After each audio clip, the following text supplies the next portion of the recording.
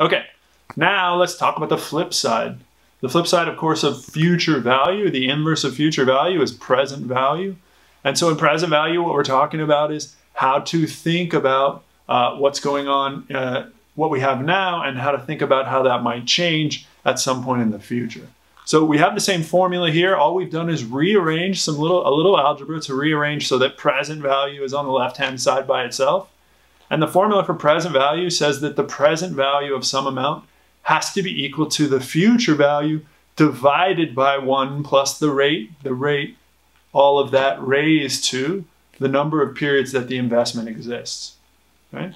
So again, should look really similar. Present value and future value, these are formulas that are going to be on your formula sheet for the exam, so it's not something you have to memorize. Of course, your exams are online anyway, so that's not a big deal. You'll be able to see those. You can write down all your formulas there.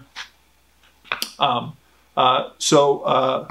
is important here, though, is that we think about how these formulas actually play out, how all of these inputs interact with each other to cause changes in the present value or the future value.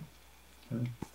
Now, the terminology that we use in practice to talk about present value and future value is a little bit different. When we're talking about future value, we often say that some amount that we invest now gets compounded into the future, right? Remember, compounding is the act of combining two things. So compounding means getting larger by adding additional material. And that's what's happening when we take some amount and we invest it. We are adding the interest or the rate of return over time and slowly getting larger, right? So the difference between a present value, the investment now, and the future value is compounding, and that's always getting larger. Now, the flip side, when we talk about the present value of some future amount, we call that discounting. So if I say, I hope to have $1 million in the future, what do I need to have now? Well, what I want to do to figure that out is I want to discount that $1 million.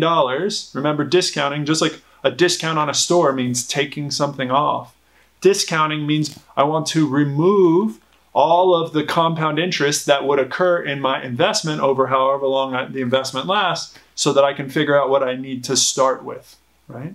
And so this terminology is super, super common. You're going to hear it all the time. I'm going to use it all the time in this class. So if I say compounding, what I mean is we want to look at the future value of some amount, or we want to look at the effect of the compound interest on the way to that future value. And if we say discounting, or if I say discount something, what I'm asking you to do is take some future value and calculate its present value. Remove the effect of all the compounding so that we see what we actually have in the present and what we need to start with to get to where we're going, okay? So the relationships here are fixed. The present value is always less than the future value, and the future value is always greater than the present value, right? Because compounding is a positive effect and discounting is a negative one. Okay, let's jump and work some present value examples here. Again, we'll start with a formula example, and we'll work a couple more, and then we'll jump into a calculator example here. And we'll work that same one using the calculator so that we start to get a feel for the calculator. And we'll work a couple more examples here where we talk about the relationship between all the different inputs. Okay? Something I think is really important is that not only do you just remember or memorize how to plug things into the calculator, but that you also have a really good understanding of why all of these things happen. What happens, for instance, if we earn more money? So I start with $100. What happens to my future value if my rate goes up? I'd like you to be able to have an intuitive understanding of the process so that you can answer me and say, if we earn more money on our initial investment, we should have a higher future value. If we earn less money, we should have a lower future value. If I have a longer length of my investment, I should have a higher future value. And if I have a shorter length of my investment, I should have a lower future value. I have less time for all the compounding to get me to a better future value, right? So we'll spend some time talking in these examples here about those relationships and how I hope you understand those relationships, because I think they're really important. And there's certainly going to be some opportunities on the exam for you to answer questions more quickly or more easily if you remember these relationships and don't have to calculate all the answers. Okay? So again, jump out, watch these present value problems. Again, the example problems are pretty quick. Jump out, watch them, work them, then come back and we'll keep talking. Okay, now, just like with any other formula, right, in mathematics, the important thing about solving for one of the inputs is that I know the other inputs, right? So in other words, I can only solve, if I have one equation, I can only solve for one unknown thing. Which means that if I want to know the present value, given the formula, I need to know the future value, the rate, and the number of periods. And if I want to know the future value, then I have to know the present value, the rate, and the number of periods. But that's not always what I'm interested in, just the present value or the future value. In fact, sometimes what I'm more interested in is what's the rate that I need to earn to go from some amount that I have now, what I know I have $10,000 to invest. I know I want to retire with $1 million. How do I turn 10 into $1 million? Well, the way that I figure that out is I try to figure out how much time I have. So maybe I need to know the length of time in that investment.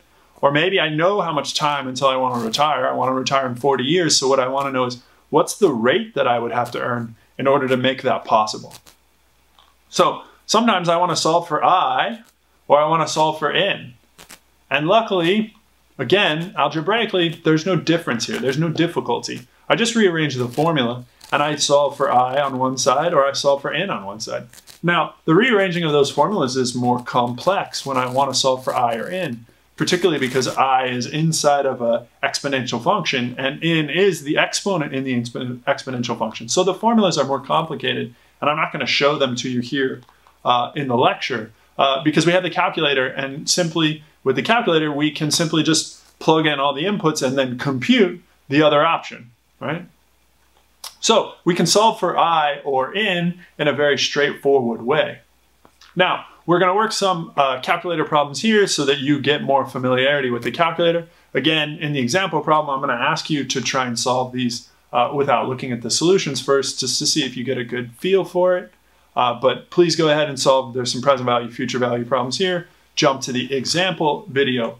Then we're going to have another example video here where we talk about the difference between compound and simple interest. Again, this is intended just to give you an idea of the power of compound interest. It's not that you're likely to see simple interest problems or simple interest contracts or be offered a simple interest loan or anything like that, but it is a good illustration of just how powerful compound interest can be, and especially, particularly when it's working for you, like in your retirement account. Okay. Now, here's some problems where we're going to solve for the rate. Again, we're just using the calculator here, so jump to the example video where we work these two problems solving for the rate. And then the last thing that I want to talk about here, either before you jump away or right as you come back, is a nifty little rule having to do with the rate, something that we call the rule of 72. And this is something I'm not going to test you on it or ask you about it. It's a really cool, just back of the envelope way to sort of keep in your back pocket. And what the rule of 72 does is give you a very general idea of how long it should take to double your money in an investment. And so what that means is, let's say I have $1,000 and I want to know if I put it in the stock market, approximately how long is it going to take for me to get to 2,000? Because that's kind of a useful metric. It's also like a very intuitively, behaviorally appealing measure. Like, oh, I doubled my money. Great. Okay? The rule of 72 says approximately divide 72 by the rate that you're earning. And the answer will be about how many years or about how many periods, depending on what kind of rate you used. If you used an annual rate, it'll be about how many years it'll take you to double your money. Now, this is really common. It's really used really often by people. They probably don't say that they're using it, but it's a really cool and nifty little rule. Okay. Now, just like solving for the rate, we can use the calculator to solve for the number of periods in. The main things you need to be careful with when you're solving for rate or in, and of course I go over these in the example videos, but the main things you need to be careful with are that that you make sure that you are accounting for the correct compounding period. Okay, so if it's annual, then everything needs to be in an annual period. If it's monthly, then everything needs to be converted to a monthly period. So you have a monthly rate, you have a number of months. If it's annual, you'll have an annual rate and a number of years. Okay, so that's the biggest trip up for people in working these problems initially until you get used to them, is making sure that you identify the correct rate, the correct compounding period. Okay, so again, I'll talk about that a lot in the example videos, and you can work the videos for the rate here and for the number of periods. There are separate videos up here, so please jump there. Now, the rest of the slides in this chapter are just more examples. Normally, we do them all together in class. Of course, there are videos to work it. There are solutions here. I strongly encourage you to try to work all 8 of these problems without looking at the solutions first. If you can do them all without looking at the solutions, then you're ready for the exam on this chapter. If not, then you know where you need to study. And if you have any questions, please reach out. We can talk about it on Zoom. I can point you at any number of the tutoring classes that are offered by the university. Maybe we can get you in contact with a previous student or somebody else in the class if you've got a friend who feels like they have a better grasp of the situation. But this material right here, chapter 5 and 6, is absolutely central to the rest of the class. And remember, there's only this chapter and then chapter 6, and then we have our first exam. So the first exam is going to be, a huge part of it is going to be covering this material. So not only will you need it in a couple of weeks for the first exam, but you're gonna have a strong need for it throughout the rest of the class. So this is the part where I tried to warn you in the beginning not to fall behind. So if you feel like you're not getting this material, please reach out sooner than later. And I can give you more problems. We can talk about the things that are confusing you. And we can make sure that you get this stuff before we move on and before you take your first exam. Okay, so that's all I have for chapter 5. Chapter 6 is a continuation of this. We are simply in chapter 6, we're going to add the idea of intermediate payments, meaning instead of just having a future value and a present value, we're also going to talk about what happens if you have intermediate time payments, intermediate time periods where payments are made. So for instance, you have a credit card and then you pay off the bill every month, or you have a retirement account that you contribute to your investment every month. Okay, a more realistic, more real world example. The math gets a little harder, but the calculator, nothing changes at all. We've got that 5th button for payment, and we just incorporate that. Okay, we'll see you next week.